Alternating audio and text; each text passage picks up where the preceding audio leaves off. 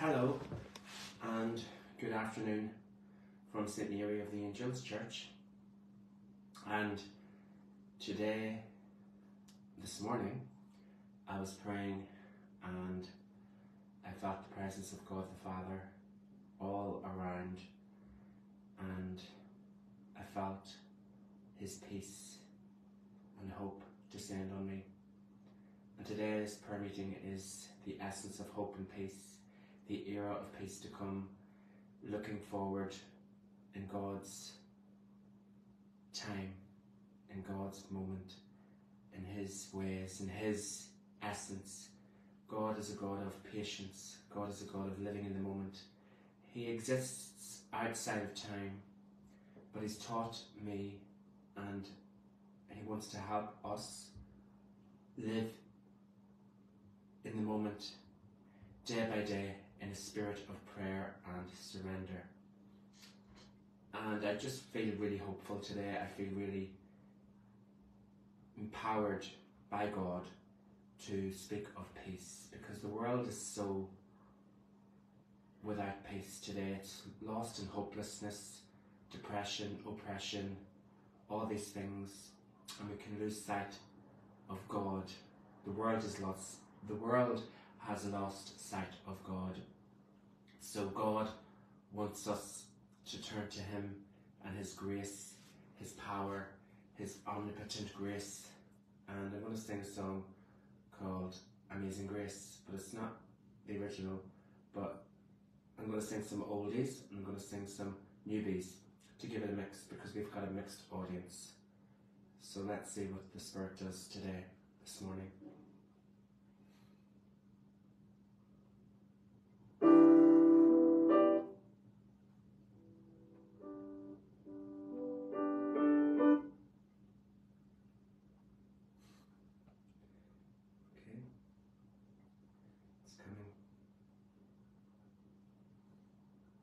So we praise you, Jesus. We give you thanks for this peace. We give you thanks for this moment. We give you thanks for this beautiful day. And we give you peace. We give you our joy. We give you this moment. We give you this, Jesus.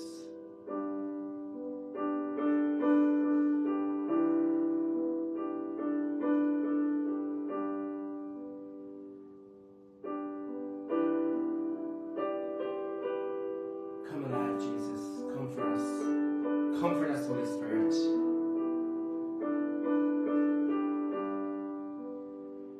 You all these pieces, broken and scattered, in mercy gathered, mended and whole, empty-handed, but not forsaken. I've been set free, I've been set free.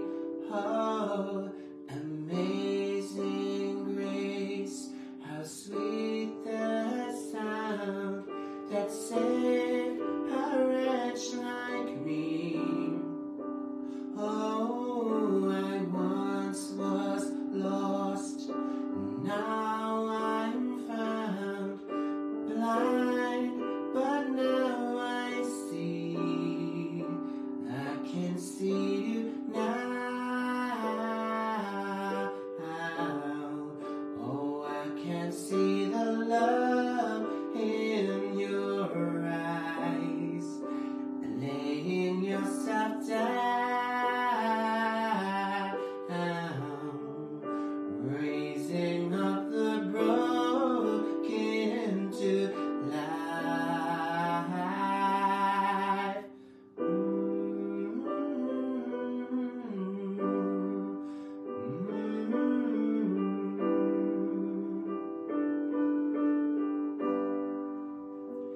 You take our weakness, you take our failure, you set your treasure in jars of clay.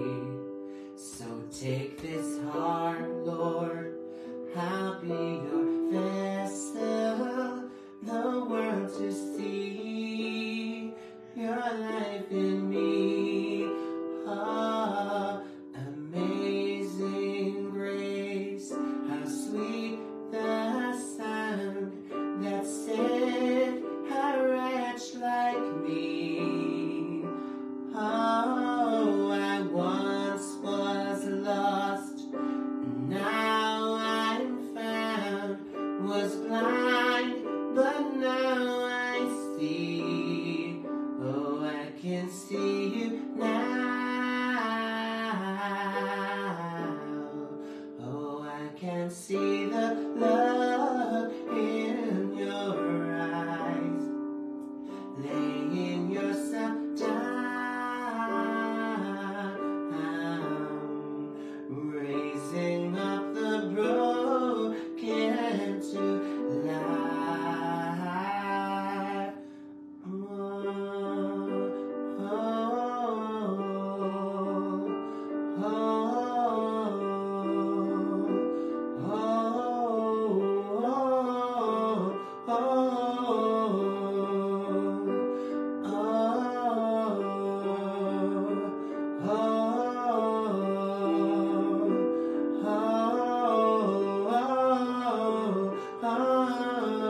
Amazing grace, how sweet the sound that saved a wretch like me. Oh, I once was lost, now I'm found, was blind, but now I see. Oh, I can see you now. Oh, I can see the love in your eyes, laying yourself down, raising up the broken to life.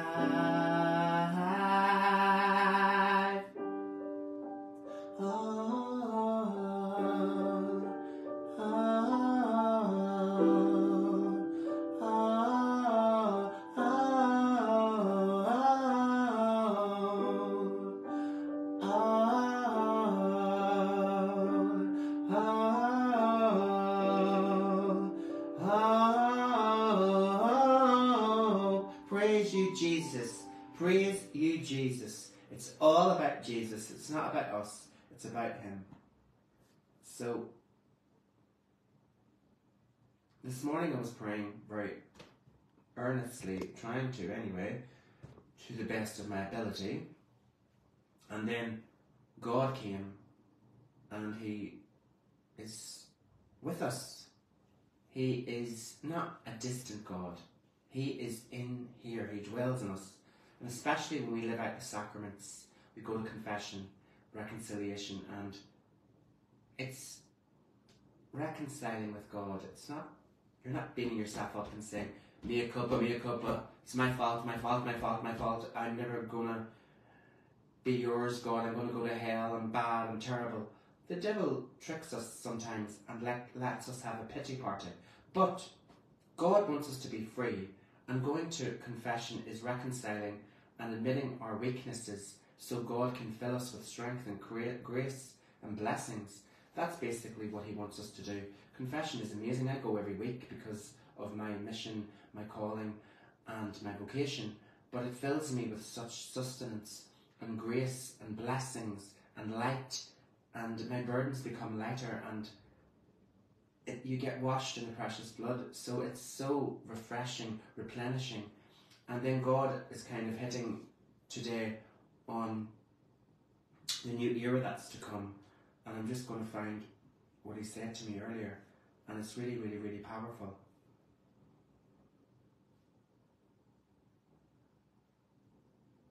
So he said this morning in prayer, "Now, my child, you are ready for me to talk with you regarding your ministry on these end of days, the end of this epoch.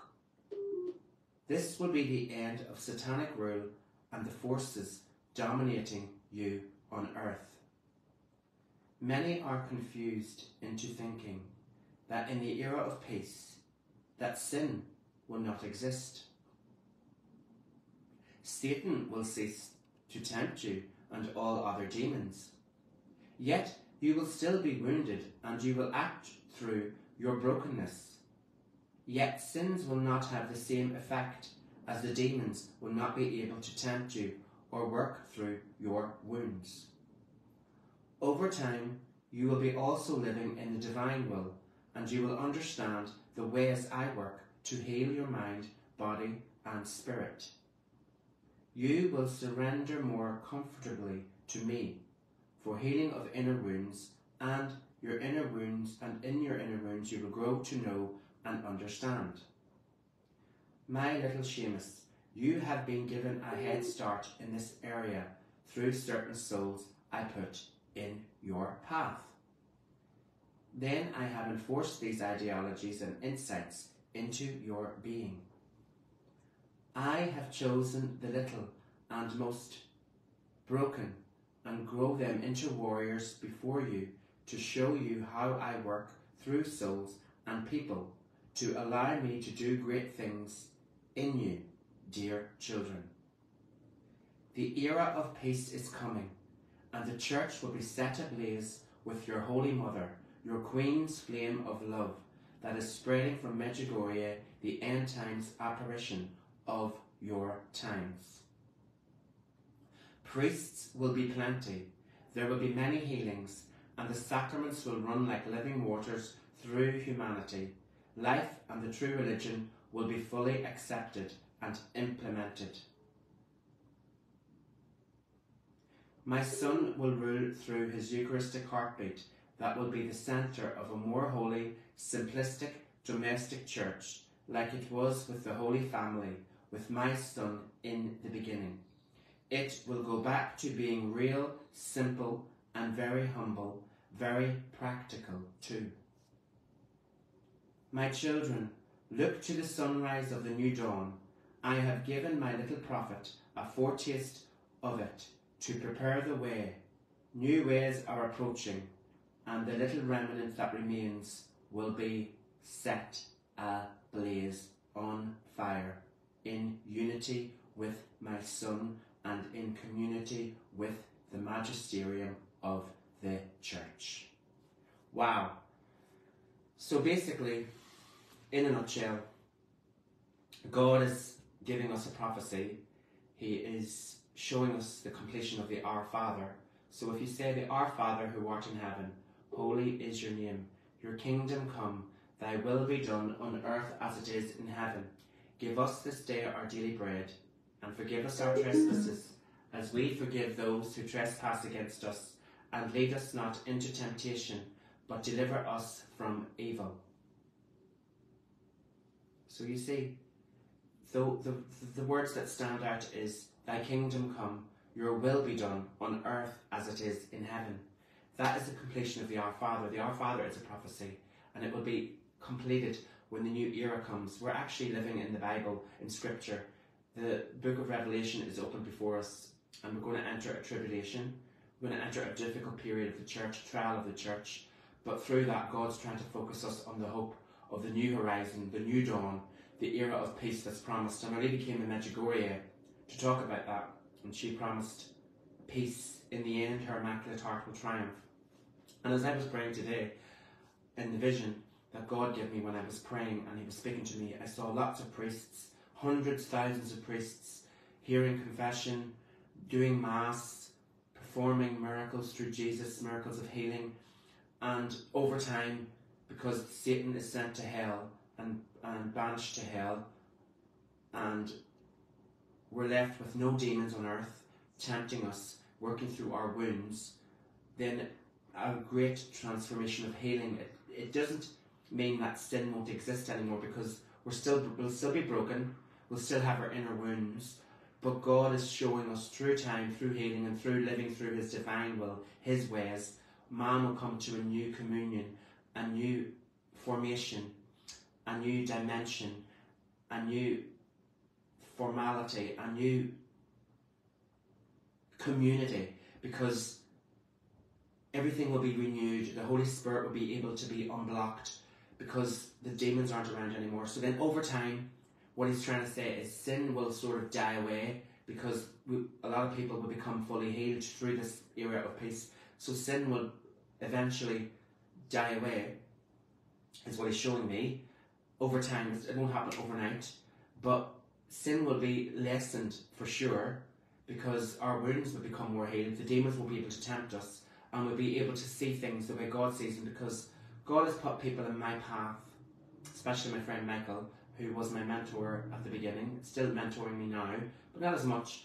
But he has been given insight, wisdom and intellect from God, and he has been trained in inner healing through people. God always uses people. So then when I came along, Michael taught me about inner healing, how God's ways work like a mathematical brain, and it's very like there's only one answer through mathematics. So it's kind of like that formula with God.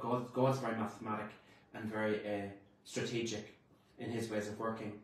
And the formation of demons and inner wounds, we all have these inner wounds, we all have demons that work through our inner wounds. And say for instance, I was bullied as a child.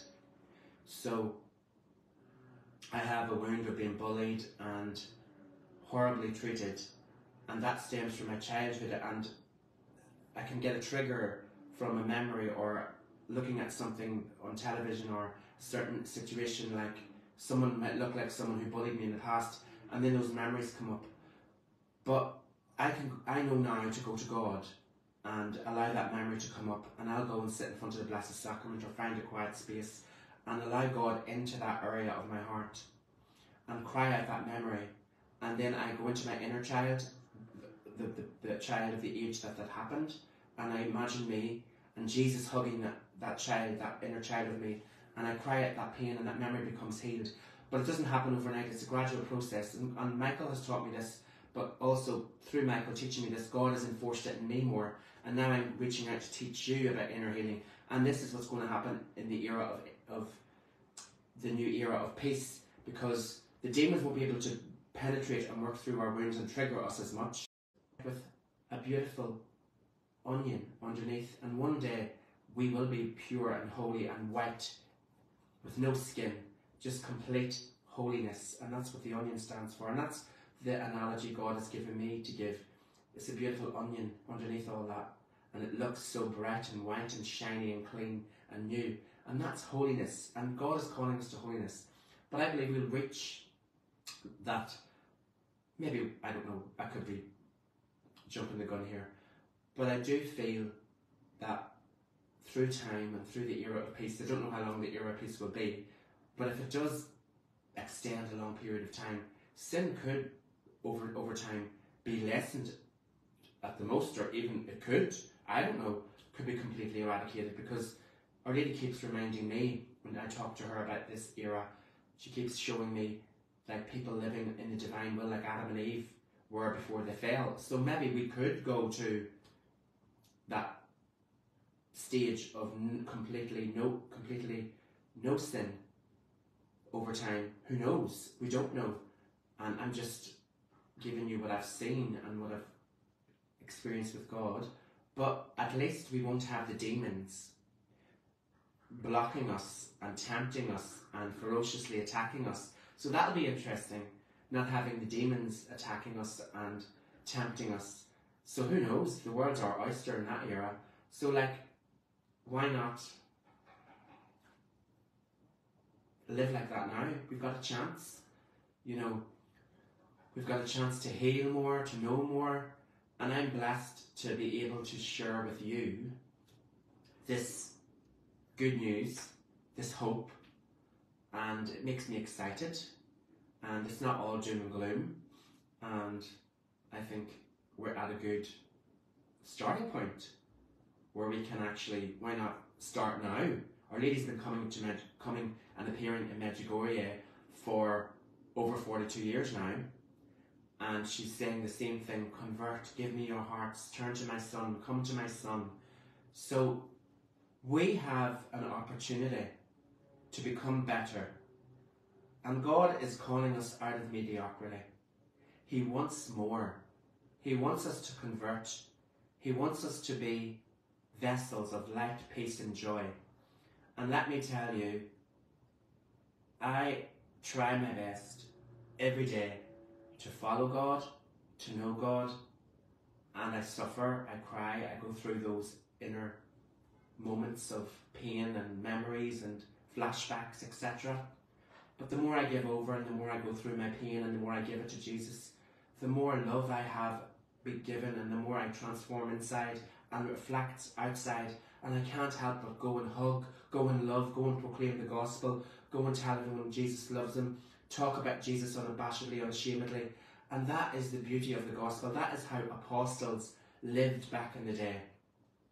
We have so much been given to us, bestowed on us. We're blessed to be Christian, those of us who are Christian. We're blessed to be Catholic, those of us who are Catholic. But we have a responsibility. It comes with responsibility and power. So whenever we die, we're going to be asked, did you love much? Did you do good deeds? And your arms should be full. We have been given much, so much is expected. So let's be Christians. Let's show our Father that we can do this. Let's show God that we can go out with flames of love in our hearts and bring the new era now. We can do it now. Why wait till the end of the tribulation? Why not give God something now to start with? Why not start and give over your memories, give over your pain, give over your unforgiveness, your bitterness, and He can transform that into love, light and joy and peace. Praise be Jesus.